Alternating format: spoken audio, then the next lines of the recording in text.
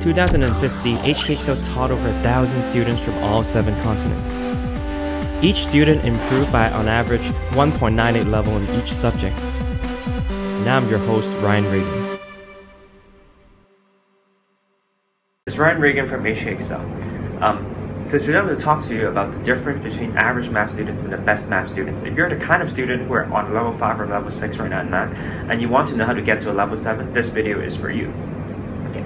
So, you know, in every math test there are a few very difficult questions that 90% of the students can't solve, right? You know I'm talking about. In every math test there are some questions that you just can't solve. But if you want to get a level 7, you need to be able to solve those questions. It is those questions that set apart the best math students from the average math students. If you want to get a level 7, you must solve the most difficult questions in the math test. Okay. So today I want to talk to you about the secret and the formula of how you can equip yourself to become such a good math student that you could solve the difficult questions in the math test. Okay. I used to be a very poor math student when I was in grade 9, bottom of the class. But by the time I graduated, I became one of the best math and science students in my class. And I want to tell you exactly how I did that and how you could do that as well. So when I was in grade 10, actually I read a book that changed my life. It's Outliers by Malcolm Gladwell. And in one of the chapters, the author tries to explain the reason why Asian math students tend to perform so much better than American or European students in standardized math tests. And the answer they came up with was very simple, and it lies in the cultural difference between Asian students and European students. And the cultural difference is that Chinese or Asian people, they're used to being persistent when it comes to solving a problem.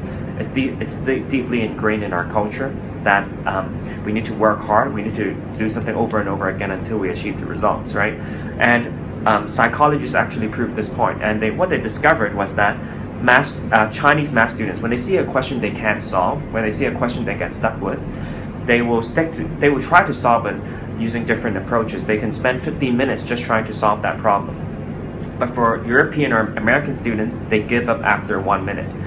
And psychologists actually point out that when you struggle on a math problem, when you try to tackle a problem you can't initially solve, and you eventually by yourself, you come up with the answer, that's the best learning that you can ever have, you can possibly have. Because when you do that, actually,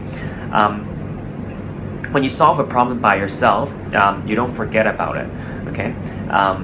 But if the teacher just tells you the answer, your understanding is much more shallow. Okay, so what I suggest for you is that if you want to be the kind of student who can score level 7 in math, who can solve the hard questions, next time you see a difficult question, what you should do is you should try to tackle it. You shouldn't give up, right? You should spend at least half an hour trying to figure out the answer. Think from different angles, right?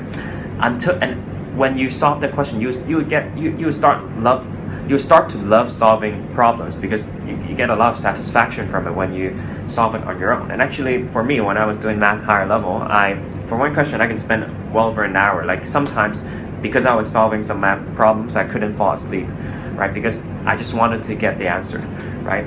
So I hope this video is useful for you, and hopefully by using what I told you today, you can achieve much better